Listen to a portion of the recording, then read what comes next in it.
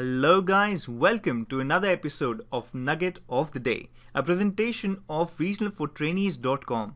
This week in Nugget 3, we focus on the effect of variance of the level of separation of sciatic nerve into its two components on its blockade in the popliteal fossa.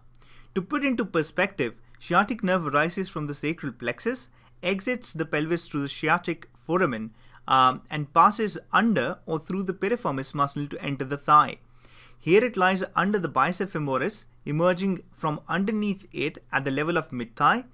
In the popliteal fossa, it lies between the bicep femoris on its lateral side and semimembranous and semitendinosus muscle on its medial side. Because the nerve divides into its two components, there is a tibial nerve medially and common peroneal nerve laterally at a variable distance of 50 to 120 millimeters above the popliteal crease. Stimulating the nerve in the popliteal fossa, as taught in the classical teaching, is unlikely to result in finding and blocking both the components successfully in all the cases.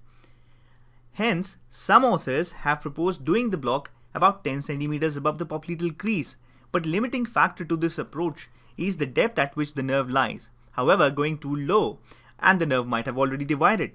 So if you take my advice, use the ultrasound machine. Until next time, adios amigos.